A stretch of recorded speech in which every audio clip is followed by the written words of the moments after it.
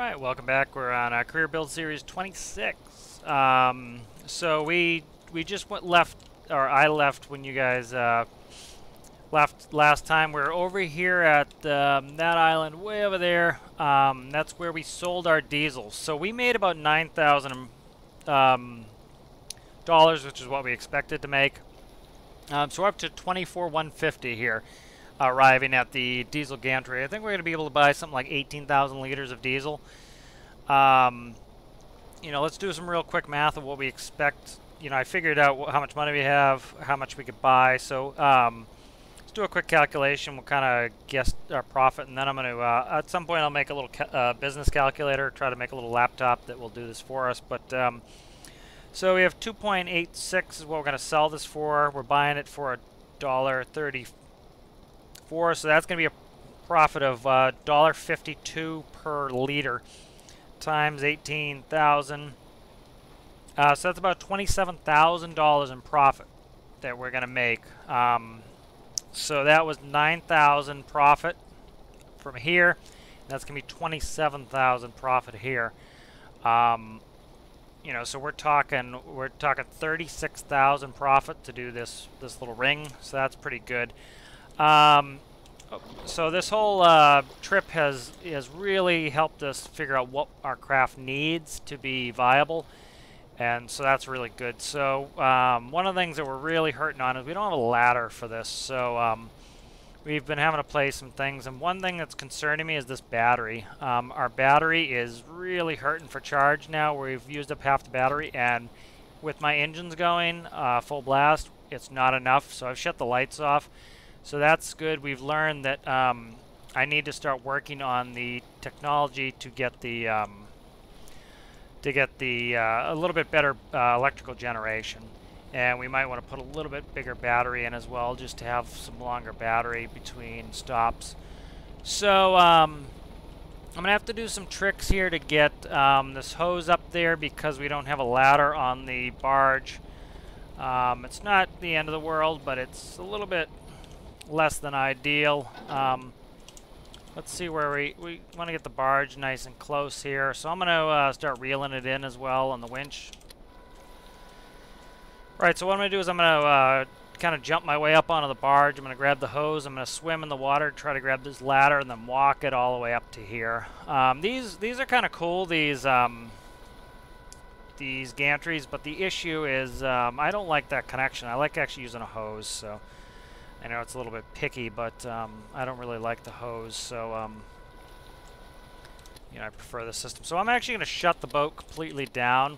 I really am kind of getting worried about that that electricity.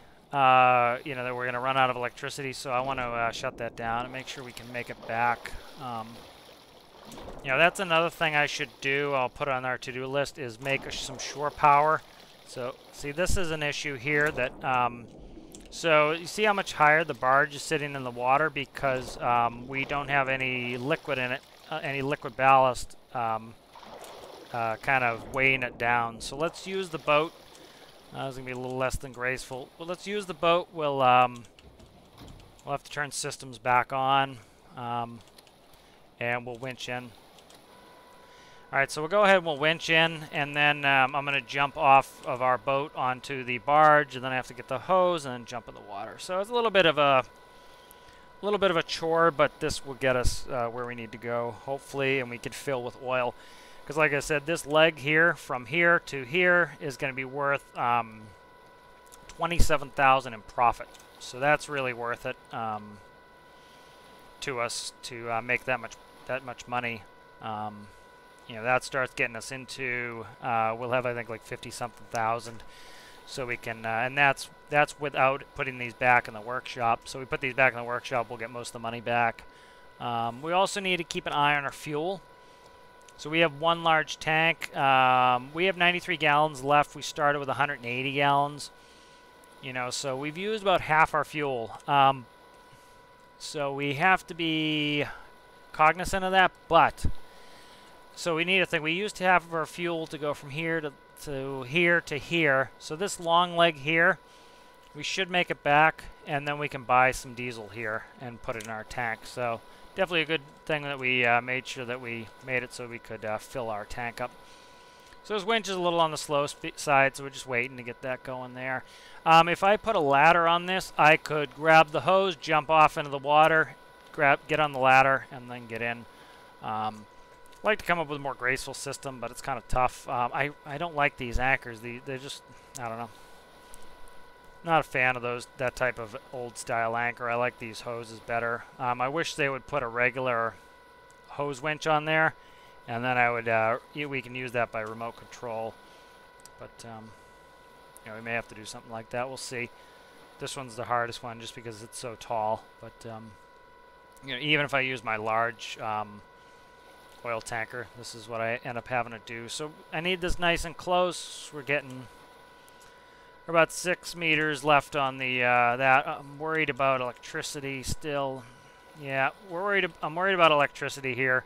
Part of the issue was, you know, when we redid some gearing, we're not producing as much RPM at max throttle, so that's causing us to not recharge as much. So we need to worry about that. This was a pain before. I had to jump up on the actual hose holder and then jump off. So this is not ideal, so I need to come up with some sort of ladder to get in and out of this a little bit better, or maybe a winch. See, part of the main problem, a winch would solve this, because the main problem is the hose pulls on me whenever I jump. It tries to retract the hose, and so here, let's do this. Let's jump up on the rail, and then let's hook it to the hose anchor. Oh, come on. It's going to be tough. I know this is kind of obnoxious to watch. Okay. There we go. Okay, so we're in the drink now. And then so I could let out, you know, 100 meters of hose or whatever, and then I'd have the hose wouldn't try to keep pulling me back. Like, see, it's trying to pull me back every time I swim. So if I had a winch, I could solve that. So again, like I've said, you know, actually running a career save, this is how you learn what your craft actually really need. You know, when you're just in the planning phase, you're doing a you know, you're just doing a custom game where you don't have any actual anything holding you back. You don't know what you actually need. All right, so let's hook that up. Let's turn on the pump. All right, let's check. Our money should be going down. It is. All right. So I'm gonna leave. Let's do a quick look for loot crates. That will increase our profit again. And we can do an explore. This might be.